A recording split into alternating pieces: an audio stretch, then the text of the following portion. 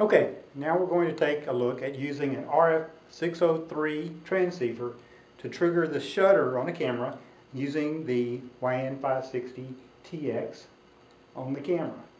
So, first of all, go ahead and hook your YN560TX to the top of your camera. You'll want to plug in this cord that comes with the YN560 or the RF603. This does have to work with your camera. The RF603 comes with different cables depending on the type of camera you use. So we'll plug the audio style jack into the transmitter. We'll plug the shutter release into the camera. Go ahead and turn the camera on.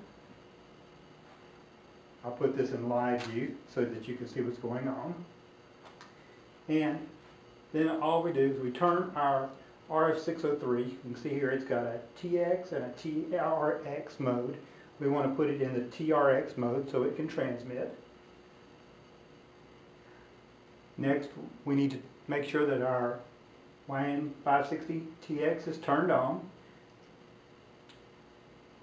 The mode needs to be set to 603 to match the RF603 transceiver.